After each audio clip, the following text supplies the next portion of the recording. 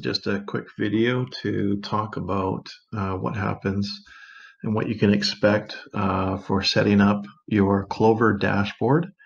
This is the online portal that allows you to look at your sales information for every device that you have under your merchant ID. So every Clover device you have. If you have more than one merchant ID, you'll actually have two dashboards. You'll have separate logins, or they'll be linked. So it depends on how your account was set up. So today we're just going to talk about just the initial email that you should get from Clover. This email will appear in the email address that you have put on the application form, so whatever that happens to be. If you have added a Clover to an existing account, it will be sent to, again, the whatever email is on that file. So if you have set up your account a while back and your email has changed, you'll want to make sure that your advisor updates your email when they send in a Clover add-on form for you.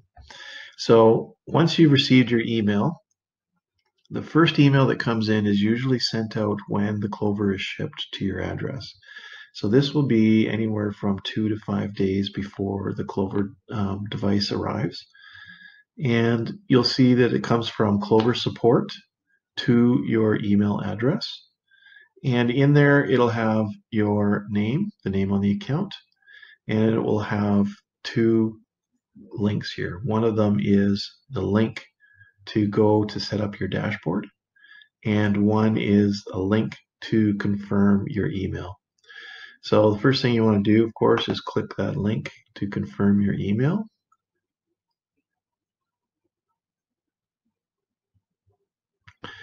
And I've already set up the dashboard, so it will take you, the first thing that it'll do, it'll actually take you to an account setup page, and where it'll ask you to set up a password. Once you've set up that password, then you can click on the Clover Web Dashboard.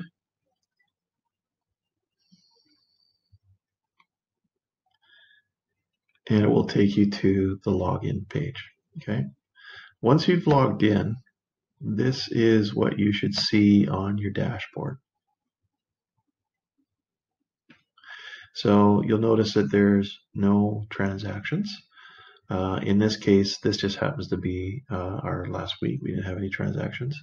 But that will be what you'll see on yours as well, because you'll have just gotten your Clover and there won't be any transactions. So this is the transactions that appear on your Clover or are done through your Clover, not necessarily all the accounts and stuff or transactions you've done on your existing merchant. So this is your Clover dashboard. Just a note, this isn't really rehearsed, so if I jump around a little bit, please forgive me. The first part of your dashboard, you'll notice on the left-hand side a number of different menu options. Reporting.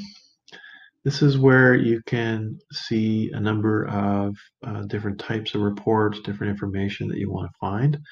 My suggestion is that you play with this screen, click on different items, different ways, go into some more. You go into a full report, you can look at trends, select full report for detailed sales information, at the end of your day. There's a number of things that you'll see on the reporting side that you can do, including sales report, the card types. Requested reports are reports that you want to do. Maybe you want to do a 3-month report. You can do a 3-month report. It'll generate it for you and then let you know when it's ready to look at the requested reports. Most of them will pop up right away on your dashboard. The reporting side of this is done in near real time. So I say near real time because it may be a few minutes between transactions from the time a transaction is done before it'll show up on your sales report. You may have to refresh your screen, but it is something that's not done at the end of a batch. It's not done at the end of the day. It's something that you can look at any time during the day. So whether it's a full sales report or if it's a transaction, you can also go down to transactions, where you can look up individual transactions. We haven't had any, so also let me just click on here, last 30 days. So you can see here that there's a number of transactions it has. So you can actually go into these individual transactions and look up the details of it. So any kind of information that you've put in there, who it was done by, if you have employees set up, etc. So again, one of the things I suggest you do when you first get your dashboard is have a look through the different screens, take a look at all the different areas, and play with the different screens. So here's one where you can do report for the last 30 days. So this is a trends report, gross sales, net sales. You can do a full report. So you can go down into a lot more detail.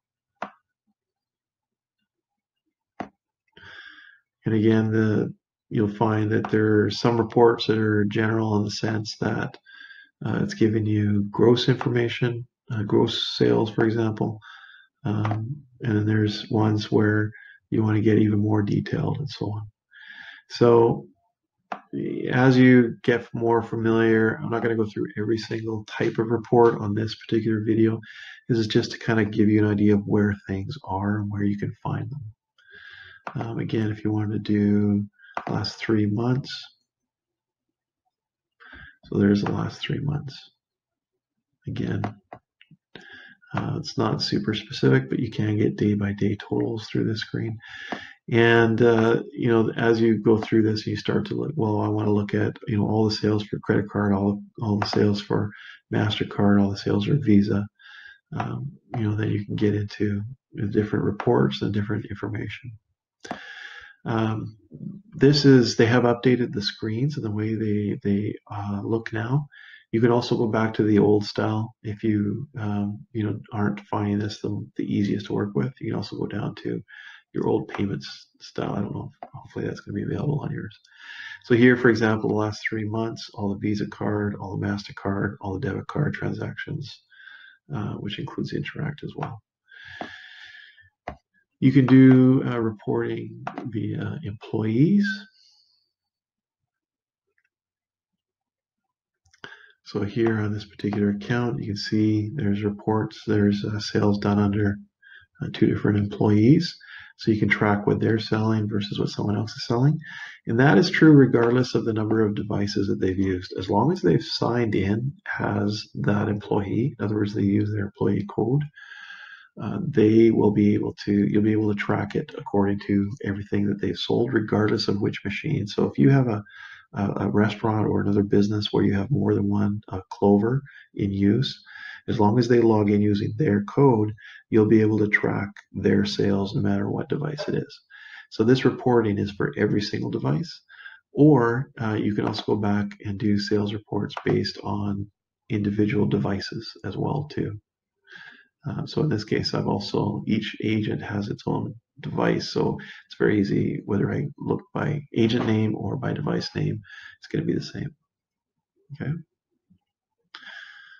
Virtual terminal. So one of the things that comes with every Clover dashboard is a virtual terminal. And so that's just the same password as you would use to log in. And you go here, get started. This will allow you to actually take a credit card payment on this dashboard right through here. So in this case, you don't have to, if you have a device out of the office or it's gone on a delivery because you do have the 3G chip and you need to do a credit card sale, or maybe the internet goes down, or even the cellular goes, internet, well, this won't help you if the internet goes down. But let's say the cellular goes down or the device itself has a malfunction or something. This does give you the option to do a what they call a virtual terminal transaction. So you simply type in the dollar amount of what you're doing. You can add notes to it, credit card number, expiration, CVV, and you can run the transaction that way as well. So there's no extra charge for using the virtual terminal, as opposed to some other virtual terminals that may charge you $15 or $20 a month. This is included with the Clover.